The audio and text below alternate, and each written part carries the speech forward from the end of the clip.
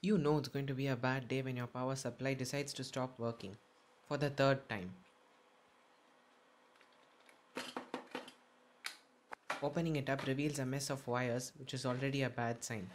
Something's just waiting to go wrong. It's the regulator IC that's most likely blown up. A safe and reliable test is adding a drop of water to an IC in the midst of wires that could potentially be carrying mains voltage. For a while it looks like nothing's happening, but the water slowly disappears, which indicates that the IC is getting hotter than it should.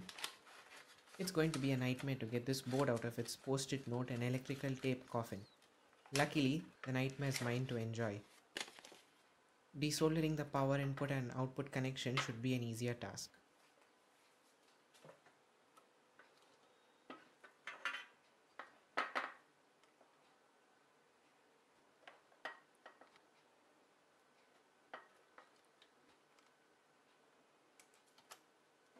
Once those are out of the way, the potentiometer knobs can be removed and the whole assembly pulled out of the case with relatively little difficulty.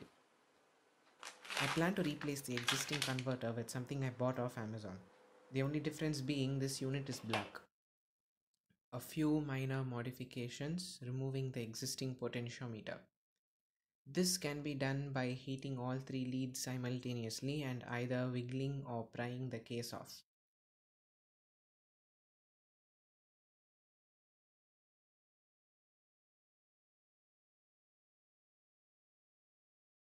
Or in this case, tapping the board not too gently.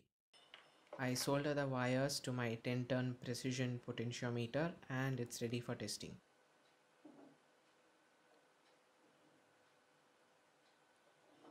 Since this is a buck boost converter, it should be able to handle voltages above and below the nominal input of 12 volts, which fortunately it does. Putting the board in is a bigger pain than getting it out. First power up, no magic smoke, that's a good sign. Of course, no power supply test is complete without releasing the magic smoke from a 100 ohm resistor, since apparently we can afford to sacrifice those.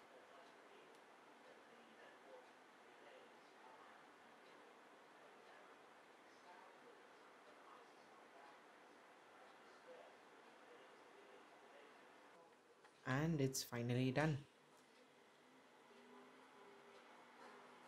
The constant current pot is missing, of course, but I think that'll have to wait for a few more weeks. Stay tuned.